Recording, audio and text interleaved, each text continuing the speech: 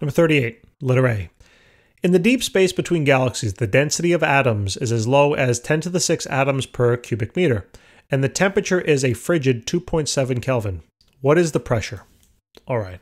So for letter A, does it sound to you like conditions are changing? Like they're telling you some initial state of conditions about, the temperature started at 2.7 Kelvin and then it was increased to whatever, or the pressure's changing or the number of atoms are changing? No, right? It doesn't sound like anything's changing here. So when nothing is changing in a problem like this, we're probably simply just using the ideal gas law, all right? So if I were to detail that here, it would be PV equals nRT, all right? I have a general video, there'll be a link in the description below that details then all about the ideal gas law and the combined gas law that I want you guys to know for your course. So please check out that video. Okay, I'm not going to talk about too many of the details in these videos now. All the details will be in that video. All right, so basically now what we need to do is solve for the pressure. Okay, so we got to solve this for P. So pressure will equal then nRT over V. And actually what I realize is I probably shouldn't use this variation of the formula. I should probably use the Boltzmann variation. So forgive me, I'm just going to start this again. So we're going to have PV equals capital N times KT. This stands for the number of molecules or atoms, whatever we're talking about, and then K stands for the Boltzmann constant. Again, I got to solve for pressure, so I'm simply dividing out the volume. So it's capital N times Boltzmann constant times the temperature divided by then the volume. Now, what we realize here is that, and what's tricky about this number that's given, look at the units. It's atoms per cubic meter. In other words, it's N, capital N, per V, right? This is really N per V.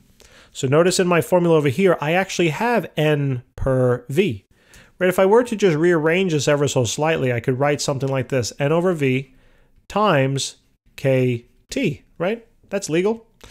Now what I can do is simply plug in the values, right?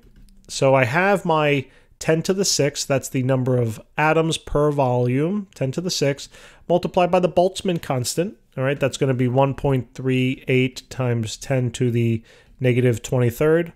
It's like joule per Kelvin or whatever. And then multiplied by the temperature in kelvins, and the temperature in Kelvin will be, as they told us, 2.7. So literally this is all we have to do, all right? So we have then the pressure will be equal to, let's take a look. So 10 raised to the 6th times 1.38 times 10 to the minus 23 times then 2.7. So this comes out to a whopping 3.73 times 10 to the negative 17th. And that's in terms of Pascal. All right. Okay, that would be the pressure. All right, really, really, really, really, really tiny pressure. Now let's take a look at letter B. So it says, what volume in cubic meters is occupied by 1 mole of gas? Okay, so this is like I don't think that this, what volume is 1 mole of gas? What volume? I guess it's under these conditions. Yeah, I guess it has to be under the conditions for letter A. It doesn't really say, right? It just says, what volume is occupied by 1 mole of gas? Well, under what conditions? Under this temperature, right? Is that what they're asking us? Or is it under STP or whatever? Actually, I honestly have no idea. It doesn't say. So I have to make an assumption. I'm going to assume that they're talking about these conditions. All right, so I don't know what else it doesn't say STP. So so let's write down again. We're going to be using our ideal gas law. Okay. It probably would be better now to use this particular gas law just because we're dealing with moles here, as they're telling us. So we have PV equals nRT. We're solving for volume, therefore divide out the pressure from both sides. And now all we need to do is know these variables in order to find the volume. So do we know the number of moles? Yeah, it said 1, right? Do we know R? Sure, that's 8.31. Okay, if we're using then cubic meters in Pascal, all right, both for volume and pressure respectively. The temperature then is going to be the 2.7 Kelvin, and then divide this now by the pressure we just found of 3.73 times 10 to the negative 17th. And now the volume here will be 8.31 times 2.7 divided by 3.73 times 10 to the negative 17th. And here we have now the volume will be 6.015 or 6.02 times 10 raised to the 17th. All right, and that'll be in terms of cubic meters. So that's a pretty large space. All right. And if for some reason you had to calculate this at STP, all that would change is that this number, the Kelvin value, becomes 273, and then your pressure would have been 1.013 times 10 to the 5th. Plug that in, then you can solve for your volume, and you'll see what that is under standard pressure and temperature. But it doesn't tell me to do that. It doesn't say it anywhere, so I don't think that is what they want. But, your guess might be as good as mine on this one. So letter C.